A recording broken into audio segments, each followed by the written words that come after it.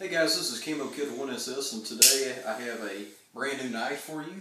It's the American Lawman. Just got it in today. Unfortunately, I did the unboxing video off camera, and just like many other cold steel products, the pocket clip came way too tight with this very aggressive G10, and I would compare this G10 to like a cheese grater, which, you know, I guess isn't a horrible thing, although I'd like to see the G10 toned down just a little bit, but it will wear in time, and after a while it won't be as rough. But anyways, to the pocket clip, it obviously came way too tight, and I went ahead and fixed it off camera. And what I did is I have got my Leatherman wave out, simply stuck it under the pocket clip, held on to the screws, although the screws on cold steel knives are very tough, and all I did was just lift up.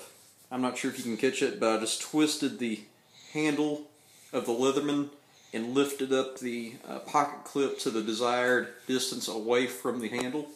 So now, although the G10 is very tough and still rough, it will still come out smoothly from my pocket. And that's not from the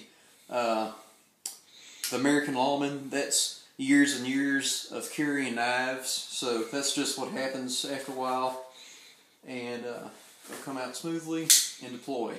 This is kind of a project knife that I purchased.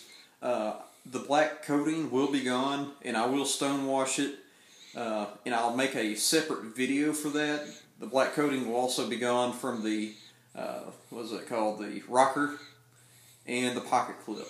So I just thought I'd show you this cool knife. I really like the ergonomics. It came sharp.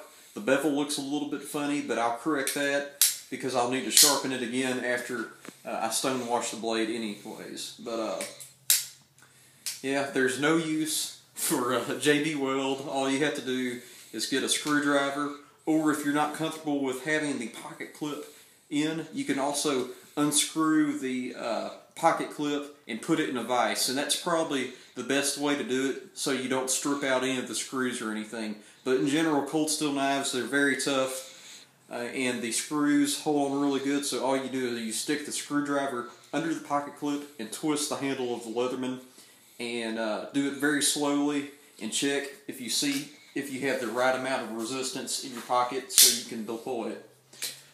That's the end of this video. Thanks for watching, guys, and enjoy the rest of your day. Chemo Kid 1SS Pocket Clip Mod. Yes.